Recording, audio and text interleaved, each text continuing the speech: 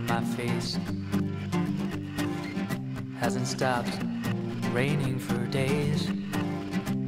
My world is a flood. So, good afternoon everyone. My name is Luis and these are Alisson and Israel, and we're from Brazil, and we're here today to talk about a very serious problem that affects millions of people in the entire world. And most of you probably read the title already, so you know I'm talking about floods. Now, floods can happen absolutely anywhere in the world, and they can affect both rich countries and poor countries. They can affect densely populated areas and sparsely populated areas. And while they can happen in rural areas, they usually affect urban areas more. In the next slide here, I have the technical definition of a flood. A flood is defined as a temporary condition where normally dry land is inundated by water or mud flow. And there are many causes, possible causes, like overtopped levees, clogged drainage systems, snow melt. But by far the most common cause is the overflow of rivers, lakes, and sewers.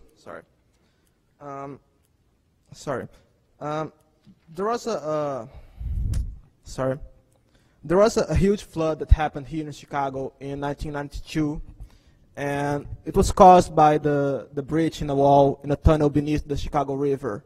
And there was a huge panic at the time, and the Chicago Loop had to be evacuated.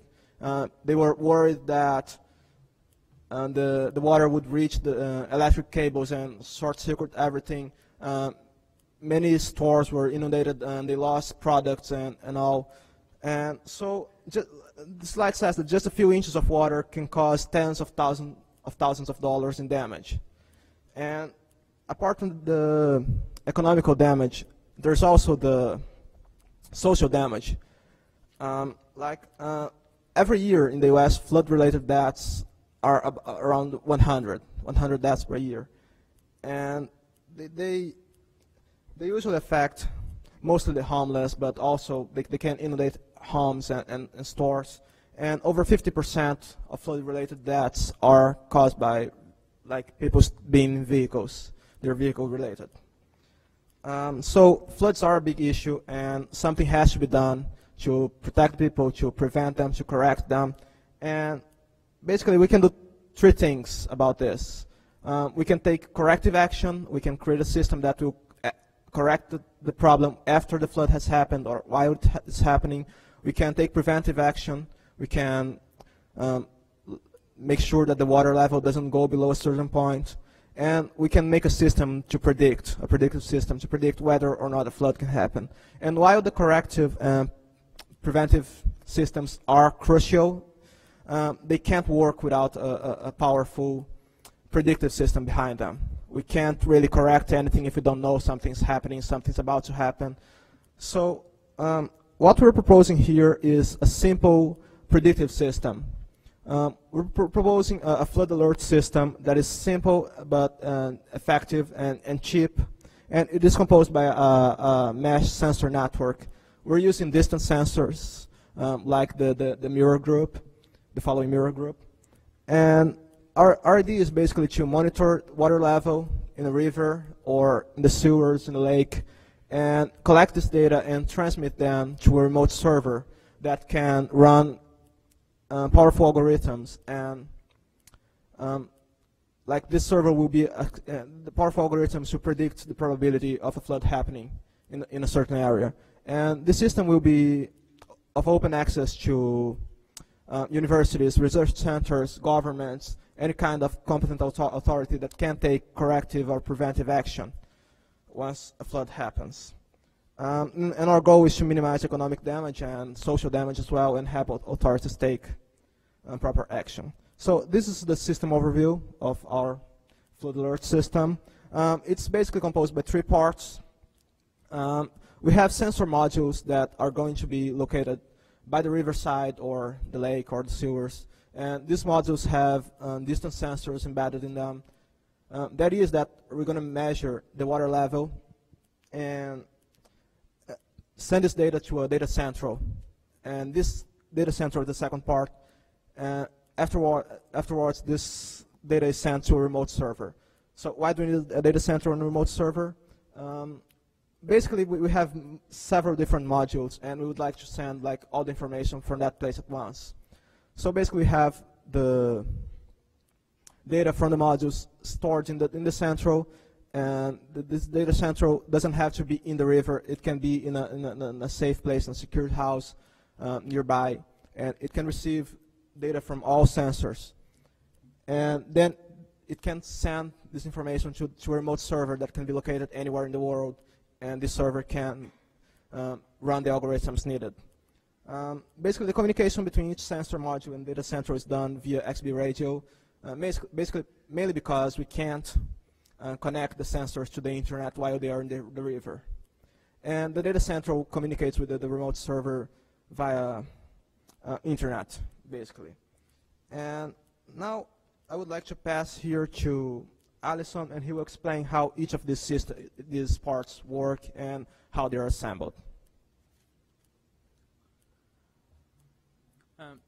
Here we're starting with the sensor modules. The responsibilities of these sensor modules is to monitor the water level of the river and to transmit the data that is collected by those sensors to us data center, as Luis has explained.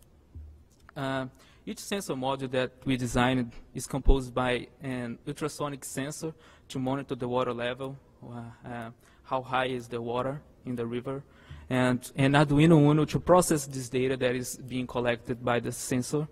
And we have to use an XB radio module to transmit the data to the data central. And finally, we have to use a rechargeable battery connected with a solar panel so we can power the system without the need to use mains electricity. Here's a picture that shows how the ultrasonic sensor works. Basically, the ultrasonic sensor has a ultrasonic speaker and a ultrasonic microphone. The ultrasonic speaker is used to send those this ping that they call a ping, but is actually a high-pitched sound that is sent by the ultrasonic sensor. And then when this ping encounters an object, this ping is reflected, creating an echo. And this ultrasonic microphone is capable of knowing, of receiving this echo, and to know how long it takes the ping to be sent by the ultrasonic speaker and received by the ultrasonic microphone. In the code of the Arduino, we receive this time in a variable, and then we use this variable to calculate the distance that is calculated that way in this formula.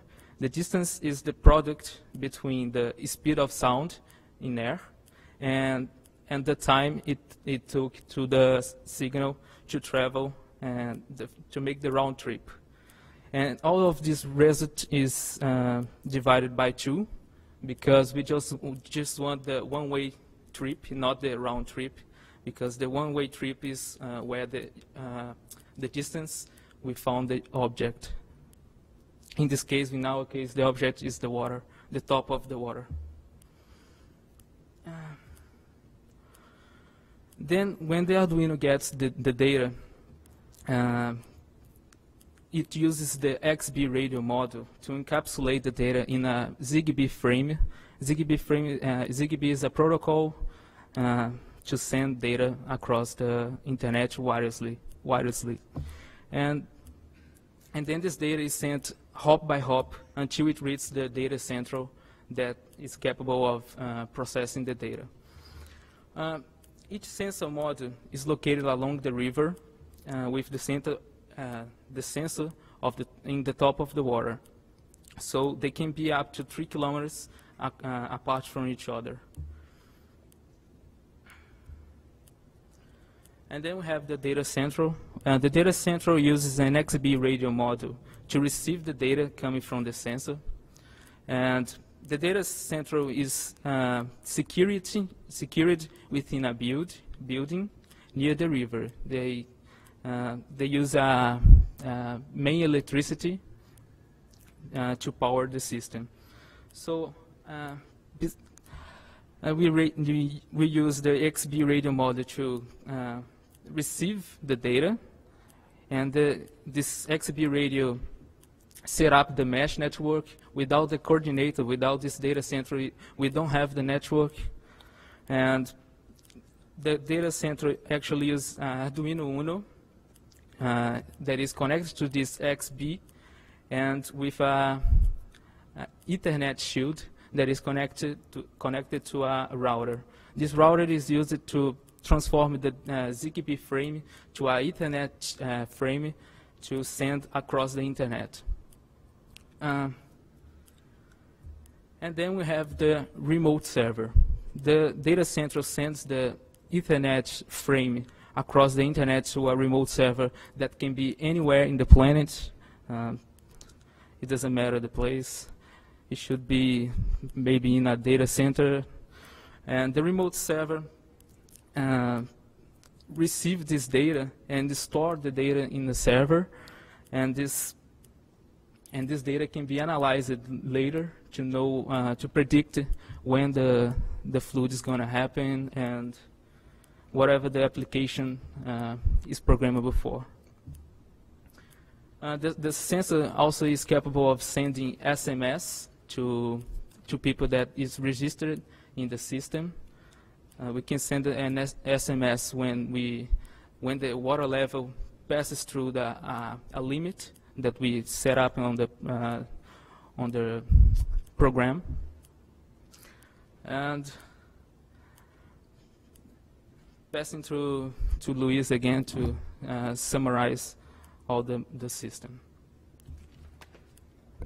So basically this is just a summary of what we discussed so far, so we know where we are. We have three systems, the modules, the data central, and the remote server. And one thing that Alison didn't say is that the remote server, as I said, is going to be of open access, and any university would be welcome to, university or research center, government, would be welcome to develop their own client applications to access this server. And basically, we built a prototype, but unfortunately, due to time constraints, we could only focus on the two first parts. We built the prototype with a sensor module and the data central, and the remote server is a bit more complicated to implement, so that will stay for the future. We're going to demonstrate the prototype later, and we also didn't worry about powering. In theory, like Alison said, the sensor modules are going to be powered by a solar panel because they are in the river. We can't connect them to mains electricity there. And the data center is going to be powered by mains electricity.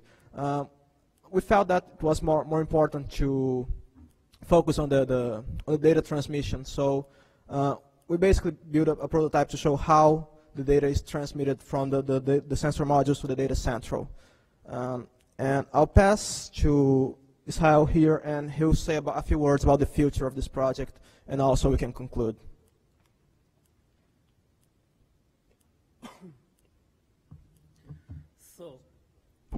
So what's coming next in your project?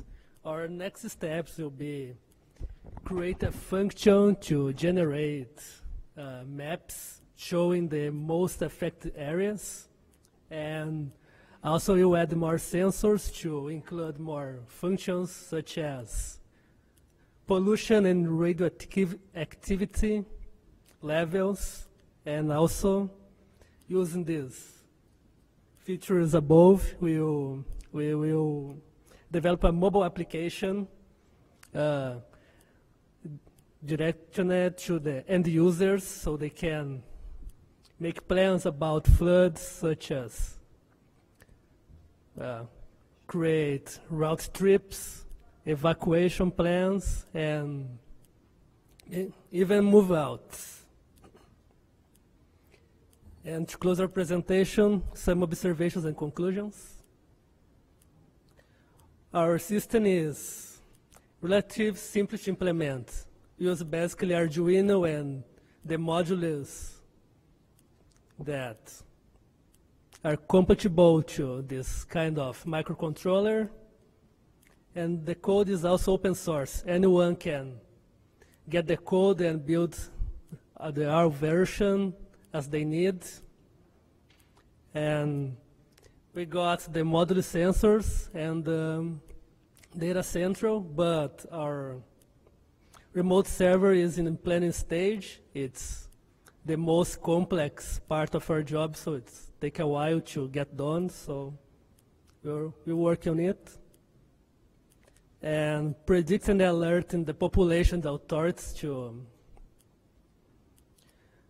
about floods, the first step to prevent and take corrective actions. So we hope that our system may serve as base to future projects to prevent floods and save lives and assets of people. I will pass the word to my colleague Luis. He will close the presentation. So basically this concludes our presentation. I'd like to thank you all for your time and patience, and give special thanks to Professor Hajek and Dr. Tomal for their help and support in this project. I hope you all have a good day, and thank you.